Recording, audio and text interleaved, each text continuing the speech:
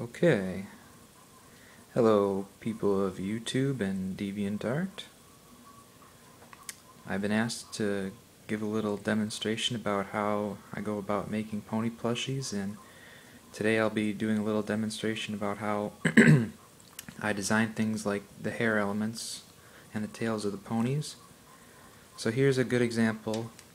Basically, you just start with a few pieces of paper taped together. I'm sure you can buy bigger sheets that are bigger than your standard printer paper, but this is what I've got to work with, so this is what I use. I just tape them together. You can see the tape here at the seams. And then basically I'm redesigning my vinyl scratch today. It was the only second one I made, and a lot of the hairs are just out of proportion or weren't correct. So I'm basically designing it from the ground up again today. And here's one of the pieces I basically divided my hairs up into the top hair, the side hair, and the tail. And here's the side hair portion that I just got done doing. And you can see basically I just take the patterns that I have for the head portion. See, here's the head, and here's part of the back of the head, and then here's where the ear would be. I just use that as a guide for what kind of size hair I'm going to need to look in good proportion. So this is basically the portion of the hair that covers the one side of their face. And I just make a nice demonstration here where the seam's going to be. That's where I'm going to attach it, and then just draw a general shape of what the hair is going to look like.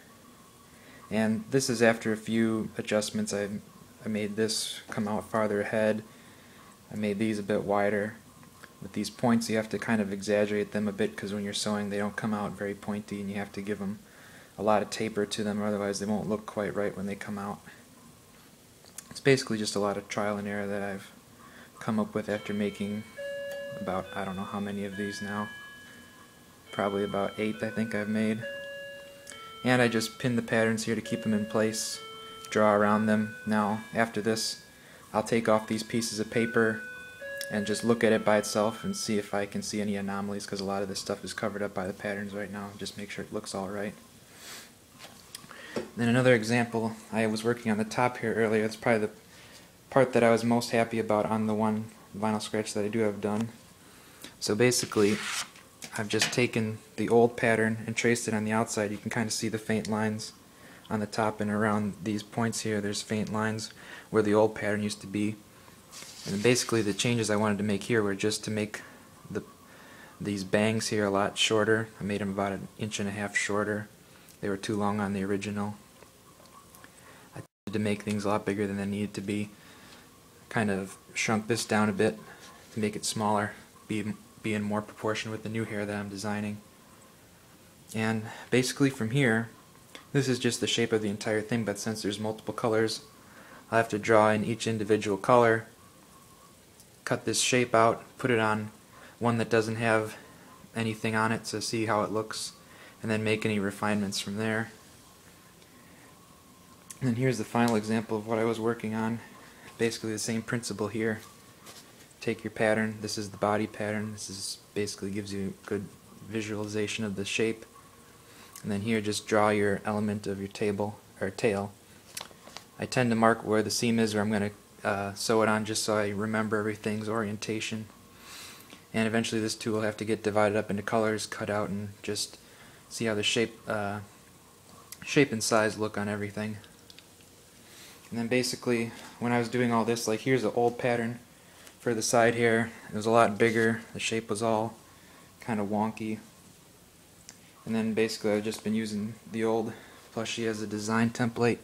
See some things wrong with it, like if you look, this side hair goes almost all the way down to the feet, so that's really way too long.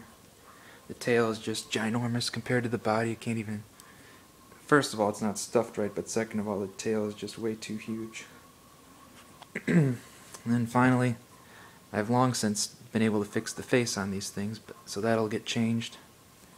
And then here's another thing, like I made this hair a bit thinner, so it's not going all the way back to the cutie mark. It'll be a little more in check with the rest of the body.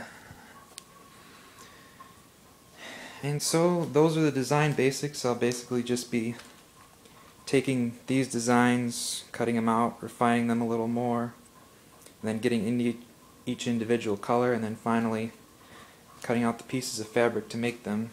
I have to go to the fabric store pretty soon, but I just have one more exam, so after that I'll be able to work on them a little more intensively. But that's basically the first phase of anything, and this much so far has probably taken me about a good 2.5, 3 hours, so nothing even cut out of fabric yet, and I'm already invested quite a bit in this one. So if anyone wants to keep a time tally, they can feel free to take my word for it and have a running total as we go through this project. But that's it for now. Next installment will probably be seeing these finished designs and cutting out some fabric.